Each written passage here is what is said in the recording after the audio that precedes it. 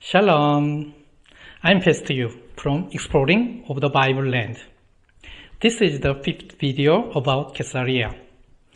If you haven't seen yet my previous 4 videos, I recommend that you watch them from first in order.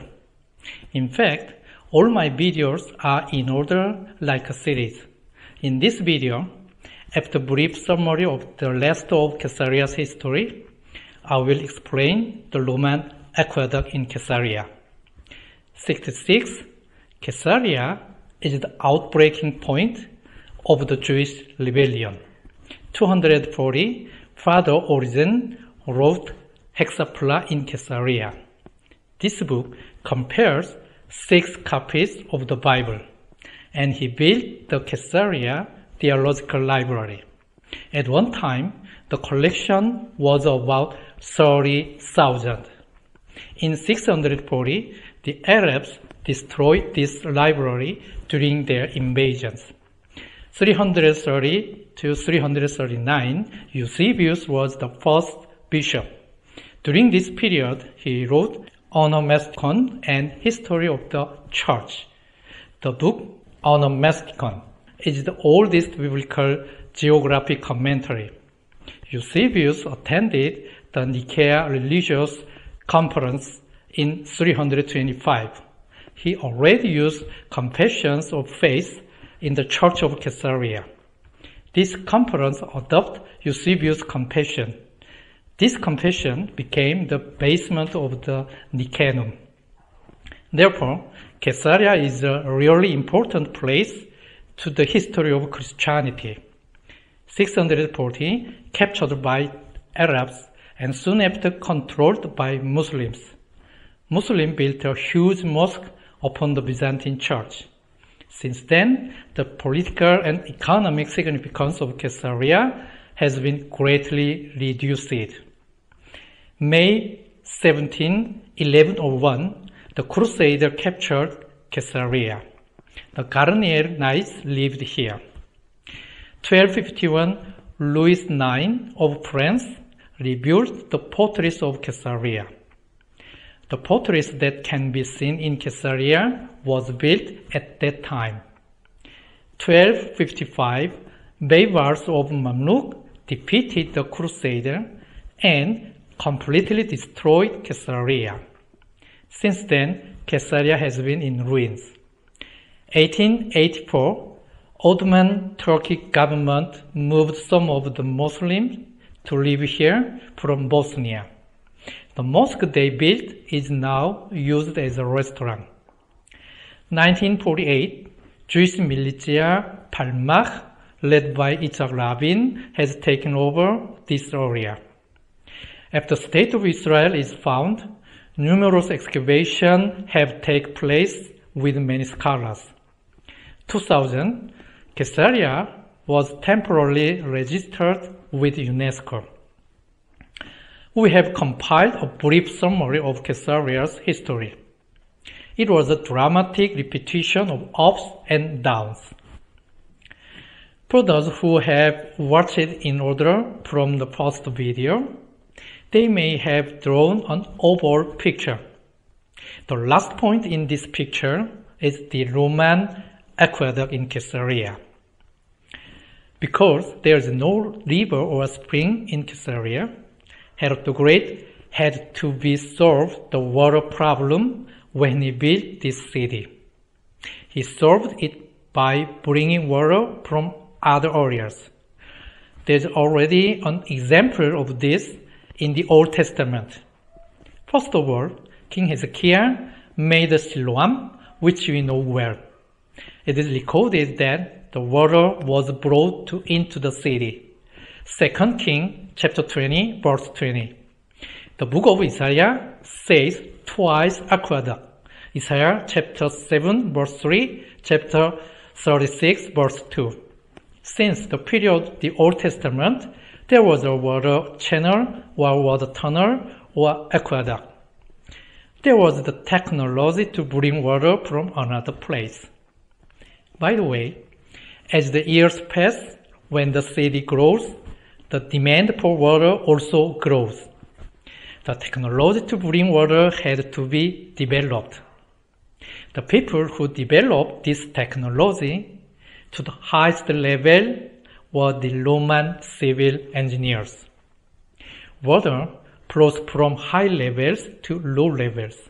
Therefore, in order to import water from a water source to a water supply, the height adjustment is the most important technique. High places that interrupt the flow of water can be carved out or tunneled. Or, if there is a low place, create a bridge. The Romans developed this water bridging system. It's called aqueduct. Because the Roman has a technique of concrete, therefore they could be built on a huge scale aqueduct. Herod the Great also decided to use this method to supply water to Caesarea. Sunni is at the end of Mount Carmel. From this place, he made an aqueduct and brought water to Caesarea. Sunni is about 11.2 kilometers from Caesarea. There is still a Roman theater. Beyond this theater, there is an ancient pool. In this area, there were several springs. From here, he brought the water to Caesarea. The Roman aqueduct made by Herod the Great still remains until to this day. It's amazing and fantastic. By the way, if you get closer, there's not only one waterway on the aqueduct. There are two waterways on both sides. The arch is not one. If you look under the middle of the arch, you can find the double arches in side by side. And on the waterway on the Mediterranean side, one more small waterway is placed there. In fact, there are three waterways. Number one was made by Herod the Great. Number two was created by Emperor Hadrianus, who came to the land of Israel to quell the Bar Kokhba rebellion from 132 to 135. In that time, a large number of Roman troops were stationed. They needed more water. So, in addition to the aqueduct made by Herod the Great, they made an additional aqueduct. In 1950, while excavating this aqueduct, a stone with the Roman 10th Legion logo was found. So, it was assumed this additional aqueduct had been made in Emperor Hadrianus. And the smallest third channel was made by the Crusaders. After Arabs seized Caesarea, the fame of this city was disappeared. Caesarea was increasingly devastated in Muslim period. Therefore, the aqueduct in Caesarea was left unused. After Crusaders built the fortress in Caesarea, they constructed a new waterway upon abundant aqueduct. This aqueduct changed its figure according to the demand for water. In the end, it looks like it is today. All of these three waterways are called a high-level aqueduct. The high-level aqueduct is relatively high, so it was named this. In comparison, there is a low-level aqueduct. In the Byzantine period, Caesarea was 3 times larger than it was during Herod the Great.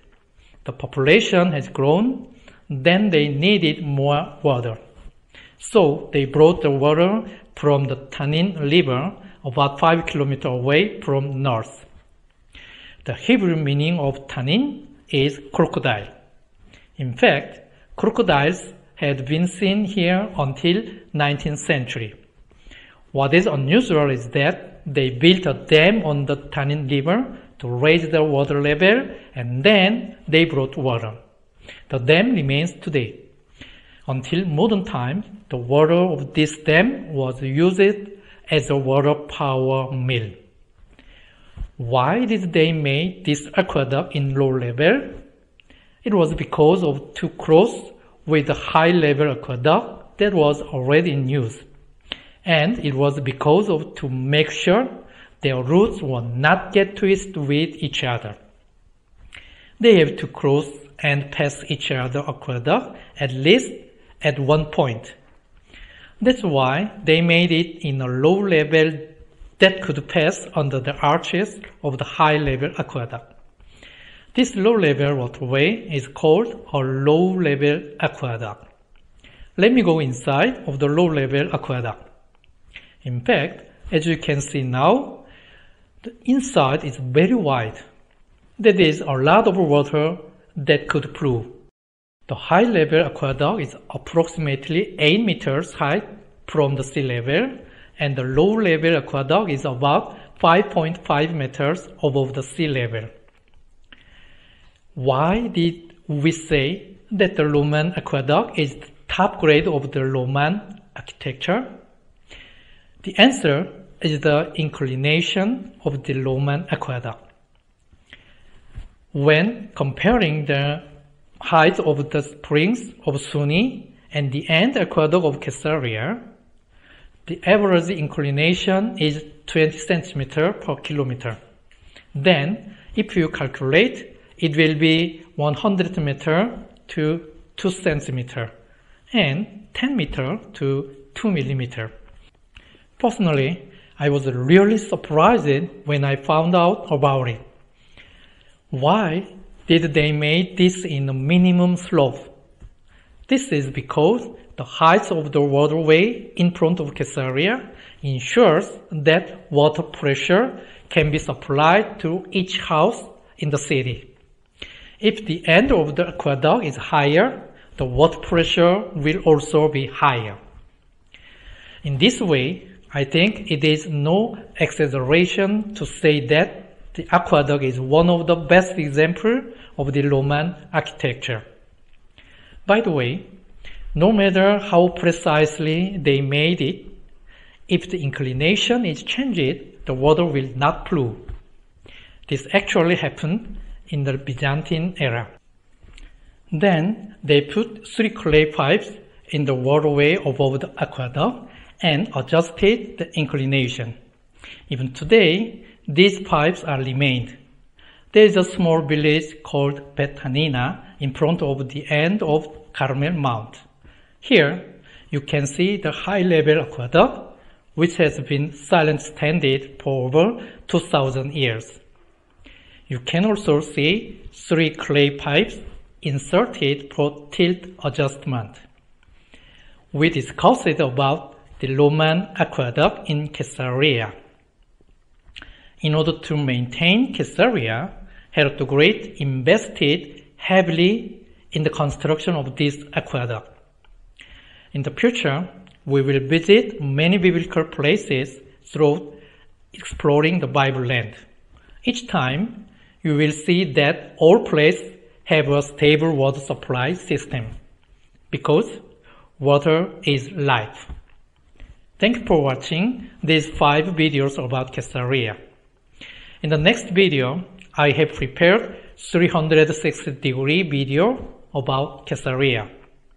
In every video, I have been focusing on the description, and I haven't been able to capture the details of what's going on around us.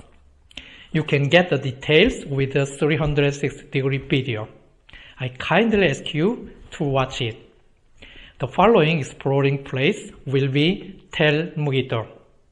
I will continue to ask you to watch. Thank you for watching, and see you next time. Bye bye.